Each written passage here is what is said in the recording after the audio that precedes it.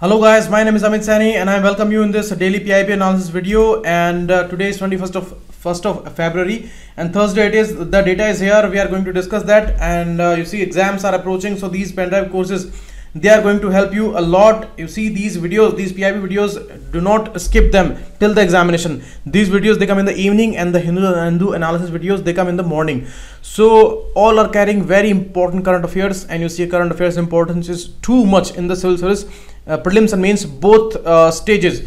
So very less days are left, and things are going to be very fast now. So the person who is consistent, who is making these compilation, repeating things regularly, and going with a moderate level of preparation, not too fast, not too slow, and that person is going to win this race, I'm telling you. The question that I gave to you yesterday regarding Vayu Shakti exercise, when this exercise is having a parallel with Gagan Shakti, so these two are confusing one. Vayu Shakti is related with the Air Force's exercise, where they are targeting the ground based locations from the air. So the air strikes are happening from air to ground. So for this particular exercise, Vayu Shakti is there, and it is happening in 2019 in Pokhran, Rajasthan. It is near the India-Pakistan border in Rajasthan, in Jaisalmer district. So there it is happening, and Gagan Shakti is related with the air to air exercise.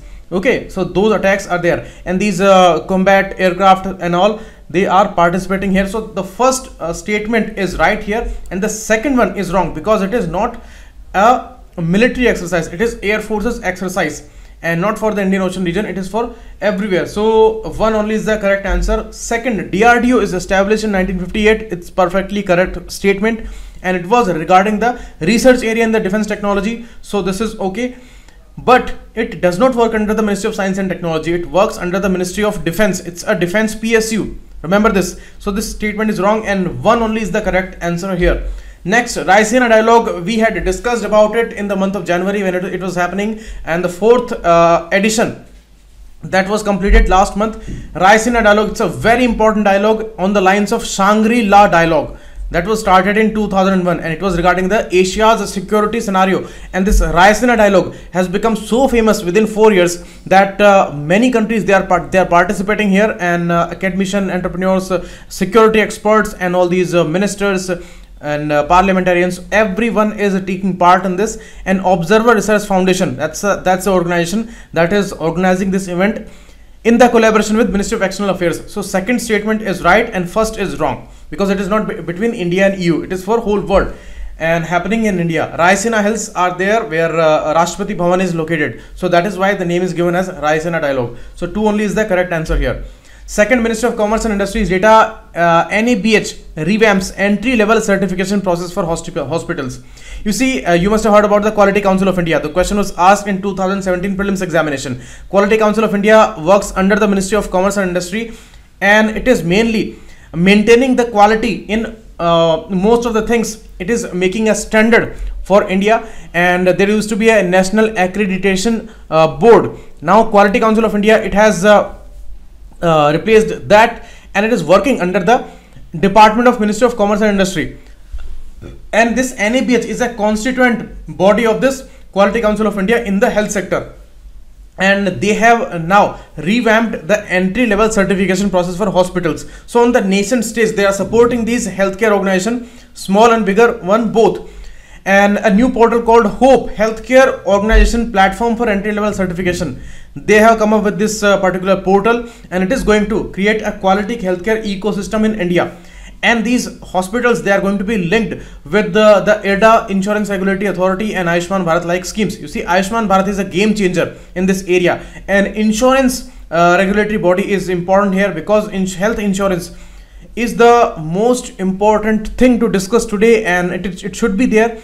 But unfortunately, right now the penetration of health insurance in the Indian masses, that is very less, and that should be the prime concern for citizens. And in all the developed countries, it is the main thing, because without the health insurance sector, the common people, they cannot support their health, because disease burden is huge and India's shift towards the non-communicable disease. Now the per capita expenditure on health, it is going to rise a lot. So that is why this health insurance is very necessary. So it's an important link that is discussed here, focused here.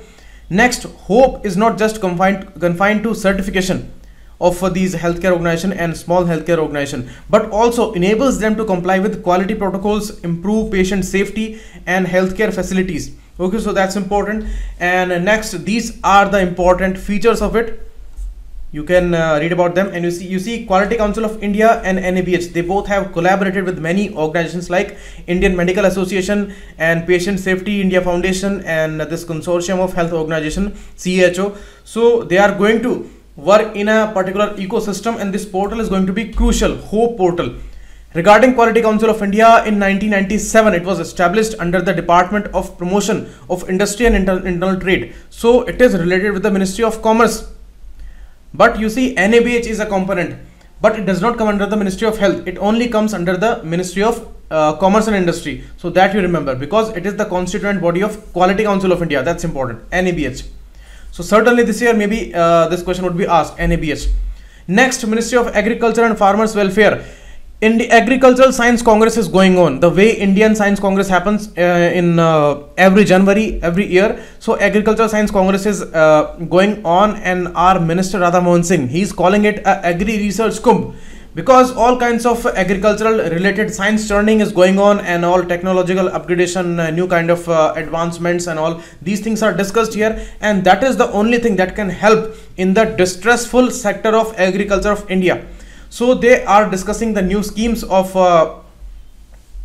these income support to farmers like PM Kisan 6,000 per annum, which are given in 3 installments of 2,000 rupees, and 12 crore farming families, they are going to be directly benefited out of it. So that's important. And apart from that, he discussed about the NICRA, climate resilient agriculture, because the climate change is the most discussed aspect of this world, and it is happening, and the sector that is going to be impacted at first and the most, that is agriculture, and ultimately the food security of the world, because in 2050 there are going to be around 9 to 10 billion people on the earth. So from where we are going to feed them, and climate change is actually going in the opposite direction of the production. So we need to take care about the climate smart, climate resilient agriculture. We need to devise those methods. So that's important for us. It was started in 2011 in India, NICRA, and the soil health card scheme was also an important addition. That was a technological help for the farmers. And he also talked about the PUSA soil testing and fertilizer recommendation meter that was developed by IARI, Agricultural Research Institute, Delhi. And right now IARI is celebrating 50 years of remote sensing technology in India. You see, it was 1969 when they first attempted to recognize the disease of root wilt disease in coconut plants in the early stages with the help of remote sensing technology through the satellites. So this remote sensing was asked in 2014 prelims examination, that what are the implications, what are the areas where we can apply the remote sensing and it can be used. So many areas are there, and agriculture is benefited out of this remote sensing technology a lot. And in the same way, when the researches are going on and they are trying to find out the minerals under the earth, so there also remote sensing helps a lot. So it's a very important area, and 50 years are completed in India for remote sensing. Next, Krishi Sampada Yojana was also discussed, because it is talking about the supply chain management and the doubling of farmers' income through the collaboration with the food processing industries, because they need raw material from farms, and these farmers, they can make these things available to food processing industries, but supply chain is the ultimate need here. So this Krishi Sampada Yojana talks about that. And apart from that, innovations are the ultimate help in the agricultural sector, and those are appreciated by these two missions, Atal Innovation Mission and the Setu program, self-employment and talent utilization. Although less educated people are there majorly in the agriculture sector, but anywhere if there is any kind of innovation or any kind of entrepreneurship idea, then these missions are going to help a lot. Next, Aero India 2019 show is started, it is going on. It's the 12th biennial edition. It happens every 2 years, and our Minister Nirmala Sitharaman inaugurated the event, and it was International Aerospace and Defense Exhibition. Okay, and many countries, they are participating here. I think 600 Indian companies are participating and 200 foreign companies are participating here. And it started after a tragic incident happened where one pilot was dead 2 days back when during the rehearsal of this Aero India event. This happened, and you see it is happening now in Air Force Station Yelahanka in the vicinity of city of Bengaluru. So that can be asked, and it is for the first time. That's important. It combines the defense and civil aviation segments into a holistic event, defense and civil aviation, and both these ministries of defense and civil aviation ministry, they are taking part in this particular event. So all kinds of aircrafts, planes, and all our abilities, they are being shown here.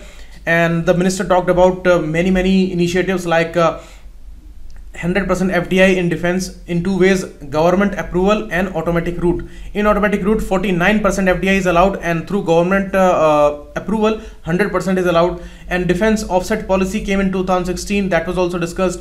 And defense investor cells, defense innovation hub, we had discussed all these issues some days back, because these things were in news. Innovation hub and IDEX, innovation in defense excellence. So all these are new things, and they were started last year only, and they are actually supporting the idea of make in India for the defense sector, because the autonomy and the independence we need in the defense sector and weapons manufacturing, that is the ultimate need. We are dependent on the procurement systems right now, and the SP model and all these things are going on, and the private sector is also allowed here.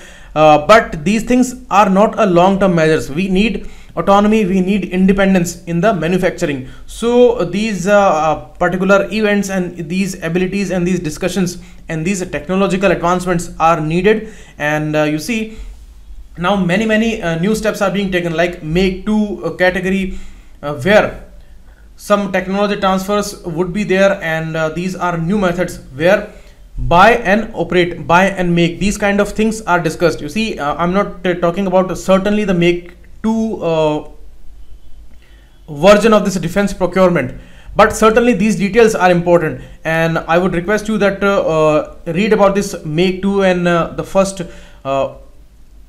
these I think the name was Simple Make, and this is Make 2. So these are defense procurement methods, and some technical detailings are there, that how they are going to buy that, how they are going to procure that, how they are going to have the technology from these original equipment manufacturers of the foreign companies, and how these things are going to be integrated in our defense manufacturing. So these are specific areas, and that FDI policy I had discussed. Next, Ministry of Electronics and IT, the Vivid 2019. What is Vivid? Vision, Insight and Voices as India Goes Digital. This was inaugurated by the Union Minister Ravi Shankar Prasad, and you see it is the idea of digital India. Everything they are trying to make India digitized and make India fast. And you see they have come up with a new electronics policy. Yesterday only we discussed about that, and here all these initiatives they are taking right now just to make India a advanced nation digitally. They have released a Digital India Compendium and launch of Digital Mitra chatbot and a Center of Excellence on all these important institutions.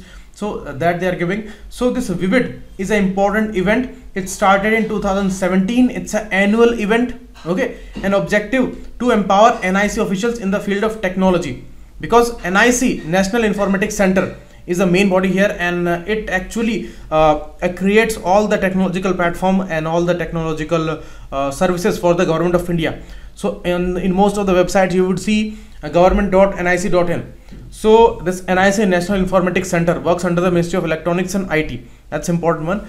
And you see digital informatics officers are there, and it is the meet of these officers. Vivid Vision. Okay, annual event, remember that. And all these issues of artificial intelligence, machine learning and big data analytics, these are the new areas and most advanced areas, and these are being discussed. And you see whole world is totally focused on these issues, because these are the future. So we are also investing here, and our government has also started integrating all these concepts in the governance area. Next data is regarding the Ministry of Home Affairs, where they have allowed all CAPF personnel to be airlifted from the future, because this thing was coming as a criticism after the Pulwama attack, that these were not airlifted. So now CAPF Jawans, they would be airlifted, and the route would be Delhi to Srinagar, Delhi to Jammu, Jammu and Srinagar, Srinagar to Jammu and Delhi. That would be the route. And right now the air courier service to and fro, that is going on, and this particular airlifting would be in addition to this particular air courier service. What is this air courier service? When these soldiers and all, they go on leave, so they are airlifted just to save the time of going and coming back, because a lot of time is wasted in the journey. So these soldiers are airlifted, so that service is already going on, and that was extended 2 times in December 17 and December 18, but now they are going to be airlifted for all the travels, because land travel, the travel on highways and all, these are always risky because of these land mines and all, and the way this unfortunate incident happened. And these things, you see, these are always very tough to counter. The way the car came and hit these convoy, so it was very difficult to recognize any vehicle that it is going to hit us or not. So the life is always in danger for soldiers, and this airlifting is certainly going to help. These are the MCQs. Try them and put their answers in the comment section. These are going to be very important this year in the prelims exam. Okay, so thanks a lot. Keep watching. The PDF I am going to upload here on this group, and on the Telegram channel I have uploaded. Thanks a lot. Keep watching. It was Amit.